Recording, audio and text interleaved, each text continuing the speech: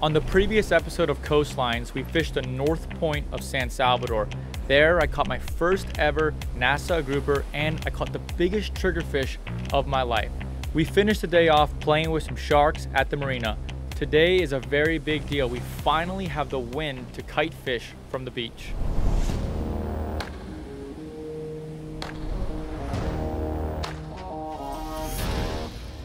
The whole thing today is all 100% new to me. I've never kite fished, so.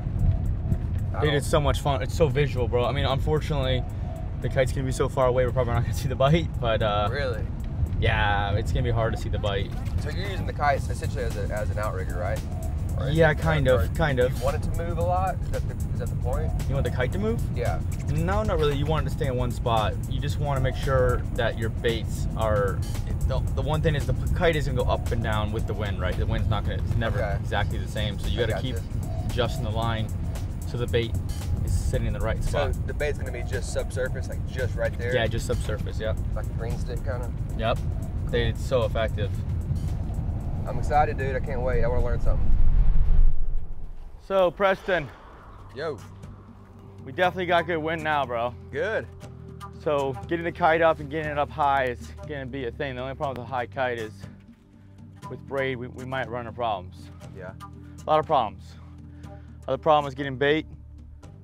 We got rocks right here, so we're gonna have to try to catch fish here. I think we need to have the kites completely set up so that if we do catch a fish for bait, that we're ready to rock and roll. Yeah. Yeah, that's the best way. We don't have a live well. Nope. Dude, the worst case scenario, we can't catch bait. You got a ballyhoo? We got a ballyhoos. Yeah. We'll let the rig at ballyhoo. All right. I mean, that guy right there, I can do this. I think I can carry all this. Let's see. My legs hurt so much I might fall over. Hey, Preston, you mind holding this for a sec, buddy? This sand is gonna pound so, it is so soft. It's funny, there's so many variables, dude. Like, I cut the pipes, well, we had them cut at 50 inches. And we had another pipe that was like 65 inches. That would have been better. They've been way better, bro. Yeah. I didn't anticipate how soft the sand would be. Taking this summit.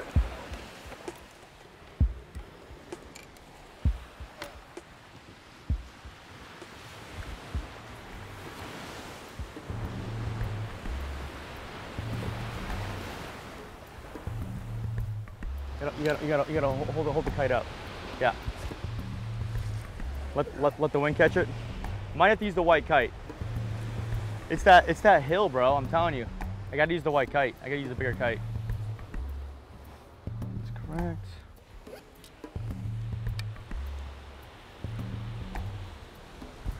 Right, this kite feels so much better. Just hold that real quick. I'm a novice at this. So the red kite was a heavier kite? Yeah, that's for heavier wind. With less surface area, or is it the same size? Oh, this one has more surface area. Let's see how we're doing. Let it go. Laughing, bro. It's a lot more better. It's gonna go so high, dude. We gotta weigh it down with the bait. While Preston and I were setting up the kite, Davis managed to catch the first bait fish of the day. Beautiful bait, bro. Some great work catching that thing. Good teamwork. All right, Preston, just walk into the water. Put it in a pre-spool.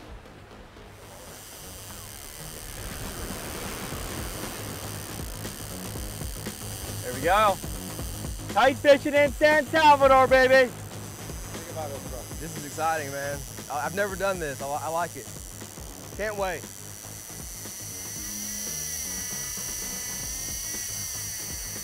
What's up?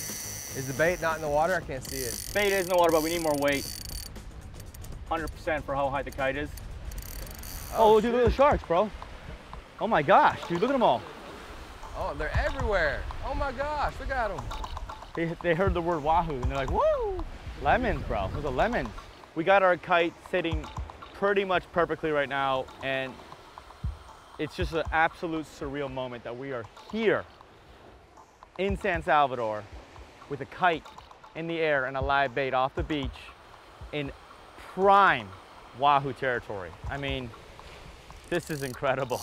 Dude, it really is, dude. We have a really good chance, I think. I think if we get some bigger baits, I think they'll still eat what we have right here.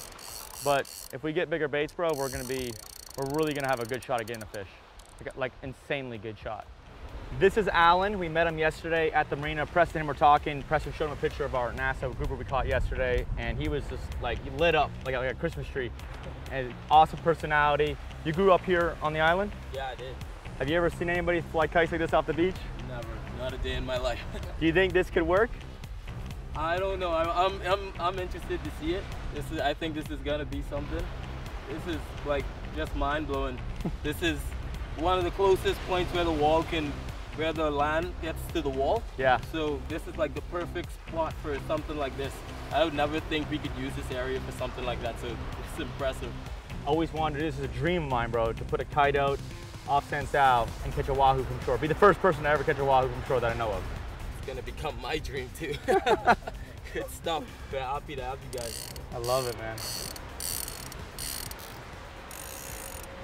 Fish on. You gotta grab the clip. You gotta grab the clip. There we go. Was it hard to pull out? Yeah, he may have been on there for a while. Yeah. You know? The battery we got didn't work with the kite reel, unfortunately. So we had to crank in the kite. Yeah, I know. We didn't think there was anything there. And then we saw something was there, and I think it's gone now. Unless it's swimming, I think so, bro. Bro, it bit through the wire, bro. Oh my gosh. Went through the wire, dude. Heavy wire too. Bro, he was on there for a while. He ate it. It's number 10 wire. There was 6 feet of wire, bro. This thing had a lot of wire in its mouth. Yeah. Well, re-rig. I got another rig tied up. We gotta put more weight on. We gotta change our kite. That's insane, bro. I mean, I don't know what that was, bro. Could have been a shark, could have been a wahoo, could have been something big with weight. Hey, you know what? When I first came here, I said I was gonna double up the wire. Have to. Might have to use double number 10, dude. All right, we're learning. That was a serious fish, bro. I mean, it had weight. That had weight on it, bro. I felt it for a second, and then it went right through the wire. That's 3 ounces. I think if we put 8 ounces, it'll weigh it down, and then if I weigh the kite down, we just gotta get that kite lower, or we're gonna run out of line. And I think Eric's right. Putting a balloon on there is it's gonna make a huge difference for our indicator. The traditional indicator is not big enough. I'm doubling up the wire. I'm twisting it, braiding it. That was number 10, a single strand. I'm doing double number 8. I don't want to go too thick yet because the fish might not bite it. I don't know. I mean, wahoo hit cable. They don't really care, but just can't see them going through this. No way. Not a wahoo. A big shark go through this no problem, but not a wahoo. Just can't see it. Maybe. These are big fish here. This is the legendary Sansao, where 100-pound wahoo is a very real possibility every day. Here it is, doubled up, number 8 wire, twisted up. Should be good. I'm gonna use 2 floats so that we can see the indicators. It's so far out, it's hard to see one. May not even make a difference. Hey Preston, you got a bait? What'd you get?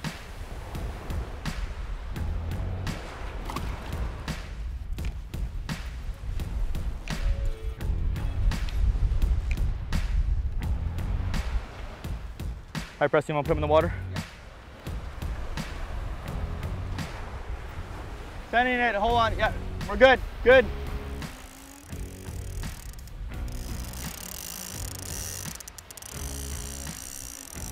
Everything's better now. Kite's lower. We're not gonna burn as much line. I love the kite out so slow. We started off with a red kite. There wasn't enough wind. We switched to the white kite. It was just, the wind picked up and it was way too high and too far. So we switched back to the red kite. We put a split shot to bank it right. I put 8 ounces sinker on this one instead of 3 ounces so we can weight the line down. And we are flying much better. We're about to get to the edge. So we're on the southwest corner of the island called Sandy Point. And the ocean has no fences. And anything could happen, dude. A swordfish could come up right here and hang out with us. It's possible. I think we need a bigger bait out there, bro. I think that little bait is a waste of time. I'll go try over there real quick, bro. You want to watch this kite real quick? Woo! Guys, look at that. on the bucktail. I think that's a pudding wife wrasse. Just caught him right here in the surf at the rocks. How beautiful is that fish? Oh, he's hooked up. He took it, I promise. Is he taking line? He took it, but it's in the rock now. It's in the rocks? Yeah. That's what I think it is. Black grouper. There's a lot of grouper here.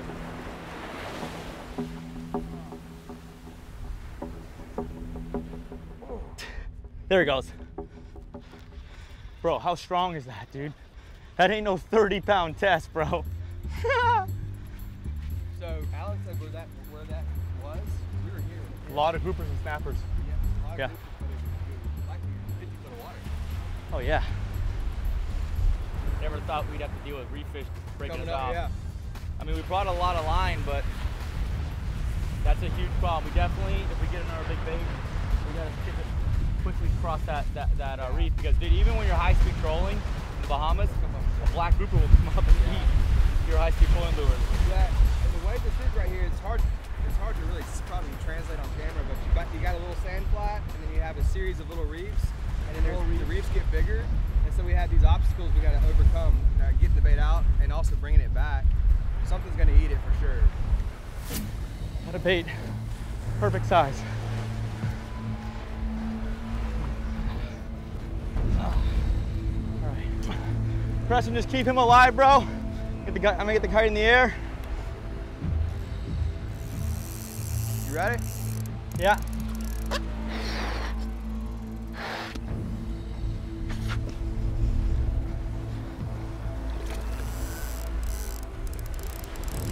Dude, there's a lot to this right now, guys. Trying to make sure, I've never used a balloon on a kite before. And it's definitely a lot more heavier than a little red or pink clip that we normally use.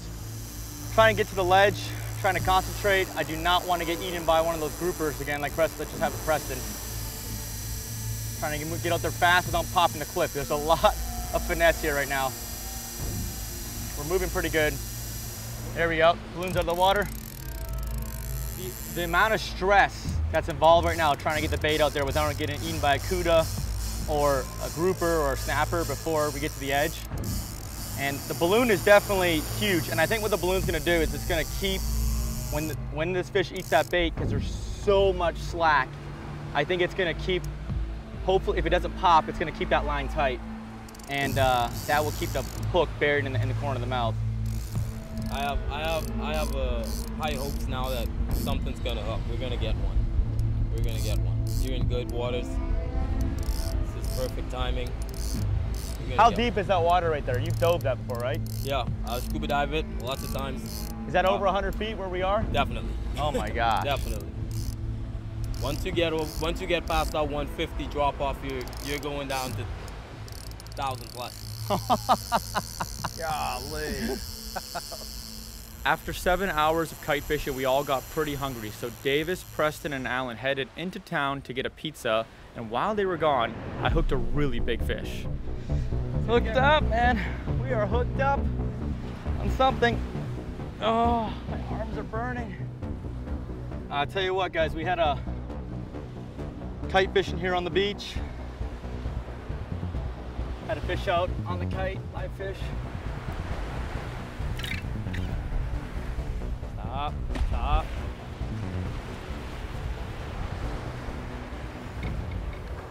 We're at Sunset Drag. 10 torque 60. Yesterday, so the first day we were here, 2 days ago, we explored the island, got to know it. This is one of the spots we came to. The second day, which is yesterday, we fished to the North Point, caught a big Nassau grouper, some big triggerfish. And today we're kite fishing in the southwest corner at Sandy Point. And I got a big old lemon shark on right now. That's a big shark, dude. Guys, that's a big shark.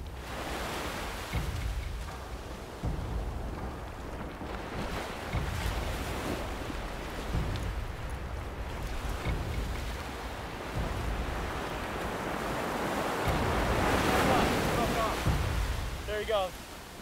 Guys, close I can get to him. Eric had to help me. It's just me and Eric here. There's no way I could lift. That shark was close to 200 pounds. There's no way on 80-pound test I could wire that thing up safely without turning my microphone or hurting myself with that fish or hurting the shark. It is what it is. Let's get re-rigged. Try again. We caught the most perfect cuda for bait. I spent like 10 minutes, 5-10 minutes making the rig. I left the barracuda in the surf. He was just swimming around. He was happy. I rigged it up. We were slowly putting it out. Me and Eric, who's filming right now. Davis and Preston went to go get pizza. Been gone for a while. And while I was putting the cuda out, the shark was cruising the trough. You could see there was like this moment where he went, woo! And he picked up on this trail of the cuda and he went out there and ate it, popped it out. I mean, that fish was close to 200 pounds, if not more. And it's really hard to land one of those by yourself with 80-pound test. I mean, normally with shark leaders, I have 400 to up to 1,000-pound mono shock leader. And when you have that, you can really put your weight into it. But with 80-pound tests, there's only so much you can do. So it is what it is. If we had the team here, we definitely would have landed that fish and taken the hooks out. You know, I never like leaving a fish with hooks in its mouth, but unfortunately, that situation, it happened. It just, nothing you can do, but, well, I gotta try to get another bait right now. Hopefully the guys come back soon and get another line out there. This lady made homemade Bohemian pizza. Yeah, I'm starved, bro. I have a headache. I'm so hungry, bro. Yeah. She makes homemade bread there as well, in her house. Yeah.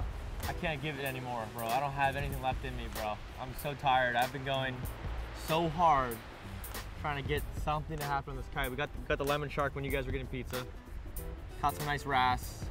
Caught a barracuda. You did not see that on camera. I rigged it up and set it out there for an awesome, the most perfect bait ever. And the lemon shark ate it. So disappointed, but dude, we had a great day, bro. We learned a lot about kite fishing. I mean, very few people have attempted what we have attempted today. I mean, that kite is so far out, we couldn't use traditional kite fishing tackle. We had to use balloons on the kite line to even be able to see where the line is. I mean, I've never done that before. And Yeah. This is your first kite fishing Yeah, it's experience? the first time I've ever even seen a kite. It's a lot of work, bro. It's a lot of work. It's a lot of work. For one line. Yeah. It's a lot of work for one line. And we don't have a live well, so every time we have to put it out, we have to go catch a fresh bait. Yeah, we have to walk the beach, catch That fresh takes bait, time, run it down, put it in a bucket, rig up, send it out, and then we have to worry about the kite going in the water here. Exactly. Because the wind keeps changing. And this is only day 3, and we've walked like 10 miles already, and it's just, I think everybody's tired. And Tomorrow, guys, or in the next show, we are going to do a multi-species challenge. So we're gonna go hit this spot and 2 more spots east here, and we're gonna do a challenge between me and Preston to see who can catch 10 species double digits first. yeah. Good work today, man. Yeah. Not every day is Christmas, but we worked really hard today. We got some decent fish. I wish you could have seen the lemon shark, bros.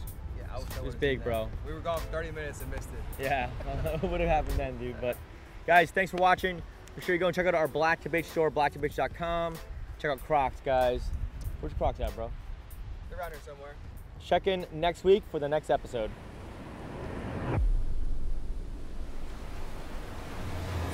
There we go. There we go. Big fish, big fish, big fish, big fish, big fish. Oh my gosh. I'm gonna follow him.